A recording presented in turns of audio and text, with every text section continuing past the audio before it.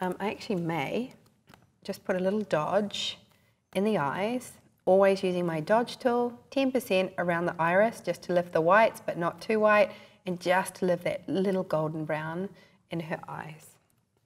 Right, so I'm going to save this. You're going to give it to me on a USB stick? I'm going to call it Felix. All right. So anybody want to ask me any questions about how I cloned that so quickly while I'm transferring this? Or anything about Photoshop? How are you so amazing, Sue? That's my biggest question. Come on, I want an answer. Just kidding. I work at it. That was the answer I was looking for. There we go. It's hard work. How long have you been doing Photoshop? So I tested the beta version of Photoshop and it wasn't called Photoshop. What was it called? What was it called? No, it was called Color something, Photo something.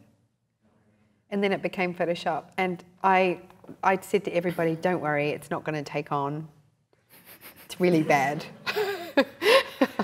You know how I bought Martin Evening is an author that does these Photoshop tomes, giant books about Photoshop, and I actually bought that and I sat and I was like, I'm going to do an hour of Photoshop education a day, and I sat and learned all about layers 1 hour at a time.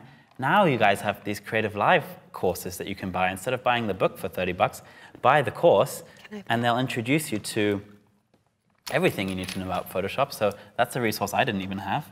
And I think once you get the basic gist of all the layers and everything, which is what people get confused about, it kind of runs away from you. Once you get the basics, everything else becomes kind of much simpler. It's a funny thing. There's a million different ways to Photoshop. So, you know, tips and tricks really just come down to personal choice and what you like. Most of it is trial and error. And I feel like most photographers nowadays are spending a lot of time on Photoshop. Too much. More time on Photoshop and Facebook than actually shooting. Oh, the big thing is also don't zoom in at, you know, 300% and try to retouch the skin. That's it's not going to get you very far. Okay, so while Felix is loading that, I'm going to keep retouching. So I'm actually going to do this little highlight.